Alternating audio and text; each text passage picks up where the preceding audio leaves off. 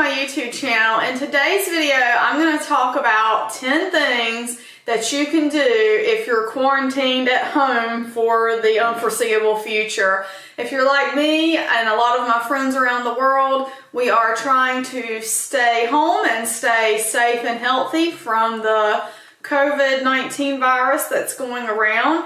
And I have been instructed to work from home for the next 2 weeks.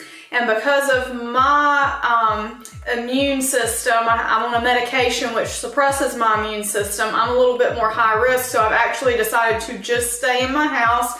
I'm not going to go anywhere else. I will go outside and go for walks, but a lot of people are thinking in their minds, what am I going to do at home for so long? I'm excited about being at home for so long, and I'm going to tell you guys 10 things that I'm going to do with my dolls over the next couple of weeks to make my time at home more pleasurable and more exciting. So let's get started. Number 10 on my countdown of things you can do with your dolls if you're quarantined is make a catalog of your dolls, what you have in your collection, what the values of those items are, pictures of them if you can add pictures. That way, if something ever happens to you, if there's ever an insurance situation, you'll have a catalog of your dolls. The way I prefer to do this is through Google Sheets, because Google Sheets is free to use and it's a spreadsheet type app through Google Drive that you can use. So I would recommend to just start a new Google Sheet. Now I already have one, but I'm not going to share that one with you guys. And you might want to say name, doll type, value, year produced, something like that to that effect. And so you could put all that information in here. So if I put Popovi Sisters, Tawny Owl, and then the type of doll, resin BJD, and then I put the value in and the year produced. So I can put all that information in there and have it. And then let's say I wanted to insert a picture of that doll. Now you can go insert, and then you want to insert an image in a cell, which is something you can do. So if I have, let's see if I have something in my photos. I do. I'm just going to use, let's see, I'll actually have a lot of pictures here in my photos, which is nice. So I'm going to use, where's a picture of her? Keep going. This is the nice thing about having a Google phone, is that I'm able to grab my pictures. I don't see Tawny Owl right here, but I'm just going to grab a picture of another doll just to kind of show you how this would work. So I'm just going to throw this one in there and insert it. And so then the picture is going to be inside the cell. So it's there, you can barely see it, but if you were to click in the cell, or if you were to enlarge that cell, you could see the photo, or the photo's there. Let's see, put image over cells, there it is.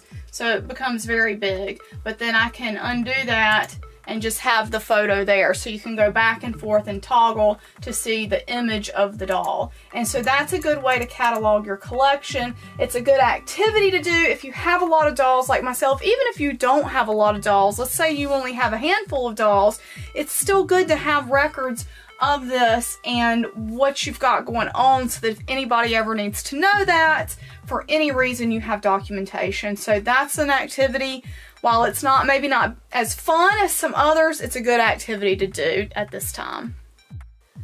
Number 9 on my list of things to do if you're stuck inside with your dolls is to organize your doll clothing collection, which is something I haven't done yet, but I'm about to do sometime over the next 2 weeks. So you can see I have a chest full of doll clothes, and they are just sort of crammed haphazardly in here. But what I plan to do over the next couple weeks is remove things, get them organized, get everything packaged the way it should be, get my full sets together, because the full sets that come with dolls, when you first get them, it's important for me to have those all in one place. And I also have on the other side a bunch of stuff just crammed in. So one of the big activities I'm going to tackle is organizing the doll clothes. So, and hopefully, I'll be able to find things more quickly. than I can now. Another thing you can organize besides clothing are wigs and shoes.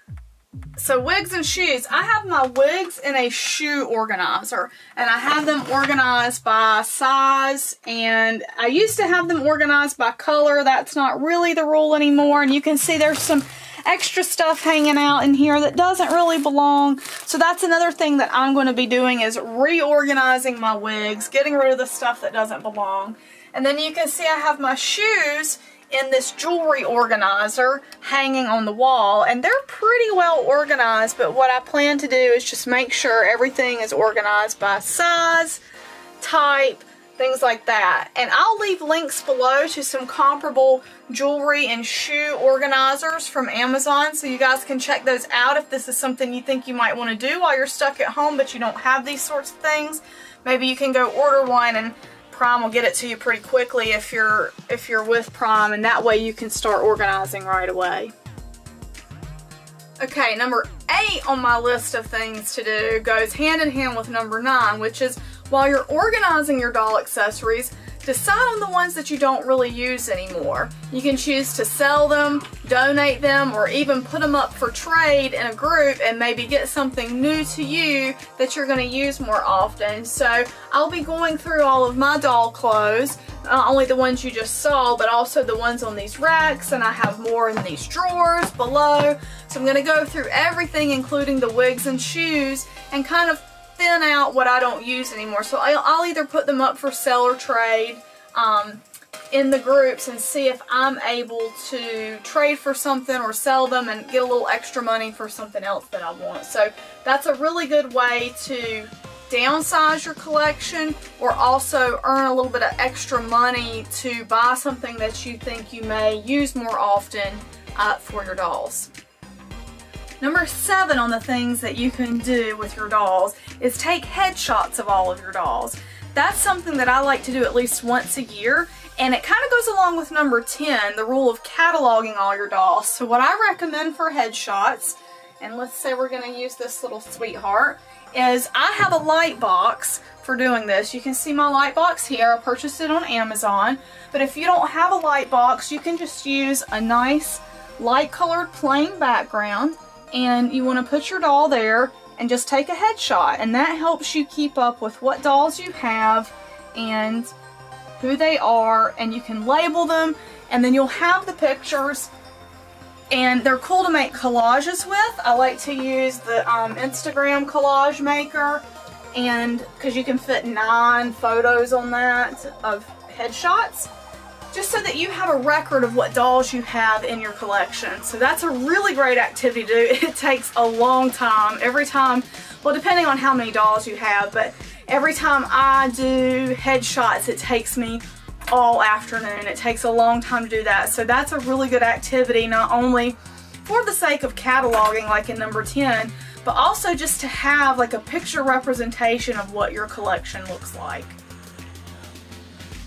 Number 6 on my list of things to do when you're stuck at home that are doll related are watch your favorite YouTube videos related to dolls. That seems a little self-serving, right? But since I'm going to be at home, I'm going to be making a lot more videos than usual, so I plan to have a lot more content. But there's also a lot of other great YouTube channels out there that are dolly focused. I really like Sighthound Ladies channel. I really like Pinot Noir Ice Cream Bar. That channel's great. There's so many wonderful channels out there that you guys can look at, and they're just really awesome for content and just to learn more about dolls.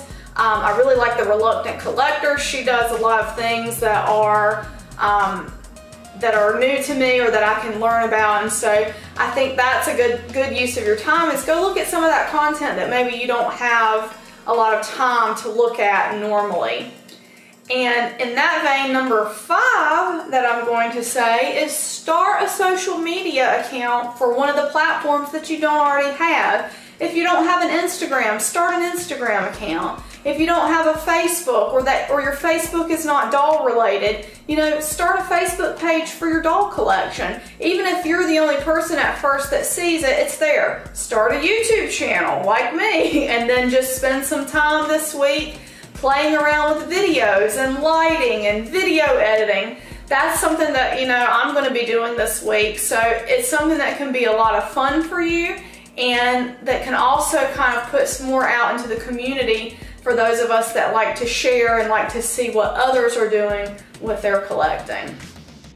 Number 4 on my list is use this time to practice something that you don't get to practice very often. So for example, you might want to try wig making. I've got like some hair here, and I've got some natural fibers and some curlers, all kind of stuff. You know, something that you don't normally have the time to do. Maybe it's sewing. Maybe you want to try sewing for your dolls. Maybe you want to hone in on your photography skills and you've got a light box, or you've got an outdoor space that you can use during this time. Maybe you want to practice working on that. So this is a great opportunity for you to take your dolls, or one doll that's your favorite, and kind of work with them and try to do some things that normally you don't have time to do but that you've always wanted to do. There's lots of great free patterns, tutorials, YouTube videos about how to do all these things and how to perfect some of those skills. For me personally, I'm going to look at trying to edit some of my videos better, starting with this one, trying to add some little extra special things in there. We'll see how that goes. I probably shouldn't say it in the video I'm trying to do it on, but you know, I'll have some extra time, so I'll spend a little extra time doing that. So that's one big thing you can do while you have some of this extra time inside. Number 3 on my list of things you can do for your doll while you're stuck inside is craft something for your doll. For example, some jewelry. I have some beads here that I've had stuck in this little jar for ages now that I haven't done anything with, but you know, maybe this is a good time for me to go ahead and make some doll jewelry, or do something for my doll with that. Maybe you want to craft something else for your doll. Maybe you want to try making doll eyes if you have the supplies for that, or you want to try your hand at doll face-ups if you have those supplies. The good thing is, at least here in the US, it seems like the postal system is still working, so most things you could probably order and have within a couple of days if you decide on a project you want to undertake. So that's a good thing to do while we're here at home and you're just kind of stuck inside, is think about what kind of things would you like to make for your doll, or practice making for your doll.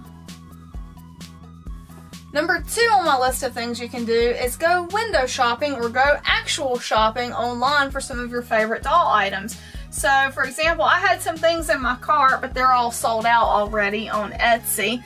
But you can still go and you can look and favorite some other items. So if I was looking, for example, for Popovi Sisters things, I may want to go look and favorite some things, and you know, see what else is going on, and try to just fill up my cart with cool things that I might like or that I might want for, oh, this one's going to be a favorite. Let's favorite that one. So there's all kinds of cool stuff you could do. And keep in mind that during this time, doll shows have been canceled here, both here in the US and abroad. And so a lot of our favorite designers and doll artists are not going to these shows, so let's think about that, and if we're going to buy, we can still support them even if we're not able to go to the shows. So keep that in mind during this time. You can also go to, let's say, you know, your favorites, like for example, I've been looking at Smart Dolls lately. You can go there and you can start kind of dreaming and building your cart. I've been doing that.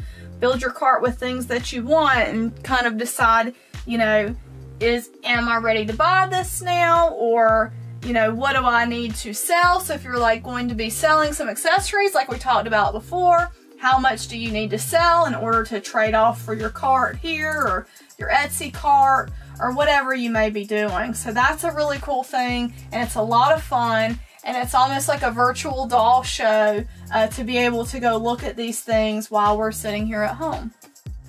We're finally to number 1, and if you haven't noticed throughout this countdown, one of the best things about being quarantined is being able to wear whatever you want. So I'm like dressed nicely up top, but down below it's all pajamas, and it's so comfortable, and I feel so relaxed about being home for so long. So hopefully you can embrace that relaxation and feel that way too, and you're not going to go stir crazy. But my number 1 favorite thing to do with my dolls while I'm inside is have a theme day around my dolls. So for example, I have my newest doll, Smart Doll Justice, here. So what we're going to do is we're going to have a Japan theme day. So what does that mean? I'm going to drink from my Japan coffee mug, so I'm going to have some nice coffee. I'm going to have some Japanese candy that I brought back from Japan. And while you may not have any Japanese candy at home, you can probably buy some online and get it in time to do this. We're gonna put on one of our favorite Ghibli films. Here we go. So The Cat Returns, and I have a whole library of these. If you don't have something like this on DVD, you can always watch anime on Netflix or find something else to do. Also, ramen noodles are great, cheap, and fun for a Japanese themed day. So let's say you don't have a Japanese doll, but you have a German doll. You could eat some German candy, find some German recipes, and find something cool to watch on TV that's related to that. Or French dolls, Spanish dolls, anything like that. If you've got American dolls, American Girl dolls, there's a great example. Have yourself a pizza party with your American Girl dolls. So there's all kinds of fun themes you can do with your dolls. Find a movie that goes along with the theme, get some snacks, and have yourself a party.